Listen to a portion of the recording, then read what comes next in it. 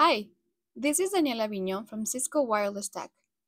In this video, we are going to go on a step-by-step process on how to renew certificates for web administration and web authentication using a PEM certificate with a CSR generated directly on the controller.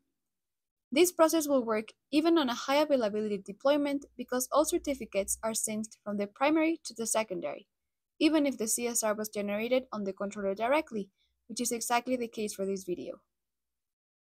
We are now going to go over each of these steps to renew the certificate on the 9800. Once you've logged into the 9800, navigate to Configuration, Security, and PKI Management. Click on the Keeper Generation tab to add a new key for the certificate. Click on Add and fill in the key name, select RSA key for the key type, set the module size to 4096, and make sure to make the key exportable by clicking on this checkbox. Finally, click on Generate. You will see on this list the newly created RSA key pair. Move to the Add Certificate tab and click on the Generate Certificate Signing Request submenu. Enter all the necessary details as per your organization. Please note, certificate name refers to the trust point and the common name for the cert is the domain name of the certificate. Select the key name that was generated on step 1, and once everything is correct, click on Generate. The generated CSR will appear right next to this space. Click on Copy and make sure to save that CSR somewhere safe. This is the first PEM document you will have. This is what will be signed by the CA. This process will also generate a trust point. Navigate to the Trust Points tab and take note of the name as it will be used later on during the chain validation. At this point, you will have to submit the CSR generated on step 2 and have it signed by a CA. From this point onwards, we will use the CLI of the controller, so make sure you have access to it. In this example, the CA returned a single file with 3 certificates. Make sure to decode the PEM certificates one by one to figure out which one is the device signed certificate, the intermediate certificate, and the root certificate. Beware that there might be more than one intermediate certificates. You can refer to this document for more information on how to decode and identify each of the certificates.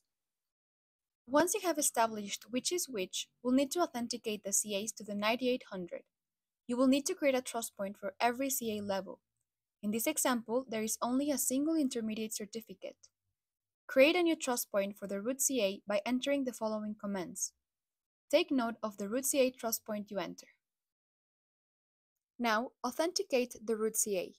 Copy and paste the root certificate received from the certificate authority. Perform the chain validation. Copy and paste the intermediate certificate received from the CA. Make sure to do the same process for all the intermediate CAs. A new trust point is needed for each certificate, and they reference the trust point that contains the next level of certification. As an example, the process with 2 intermediate CAs is as shown.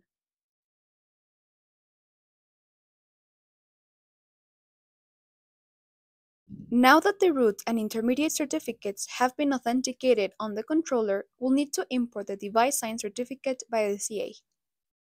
At this point, the new certificate has been installed on the 9800.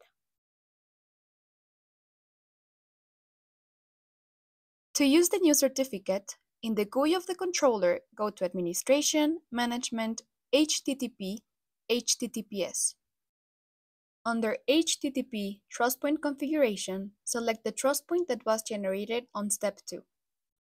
Click Apply and select Yes for the HTTP services to restart. Take into consideration that since HTTP services are down for a few seconds, during this time none of the HTTP servers will work, meaning that any SSID with a web portal that needs to be displayed for a user to log in will not be shown. Wait for the controller web page to reload. To validate that the certificate is now being used, on the web browser of your preference, click to view the certificate and validate the validity period.